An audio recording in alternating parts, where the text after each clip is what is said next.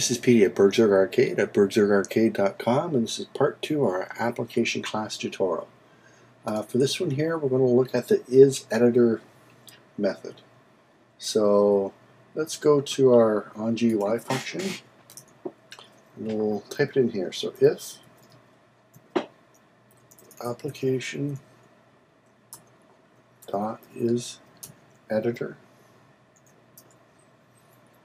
will do something, else we'll do something else. Now we're just going to change the output of the GUI label for this demonstration. So we're going to concat to the string. So I'm going to say in editor,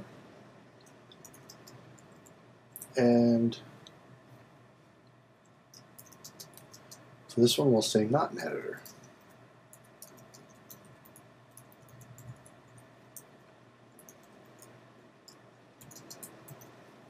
Now if we were to run this in the editor,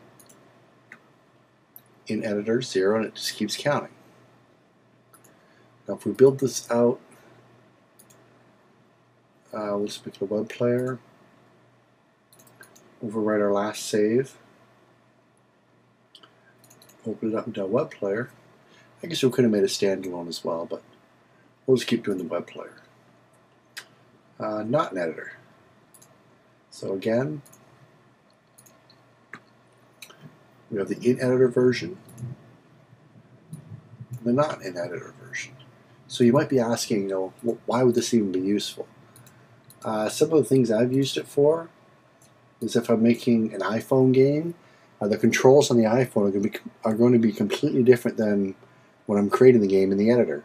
So sometimes I'll have the controls for the iPhone built in, then I'll have a little separate class, maybe my update for, if I'm in the editor, then use the standard WASD keys to move around. It's just a quick way to see what device, if you're in the editor or not. And on to the next tutorial.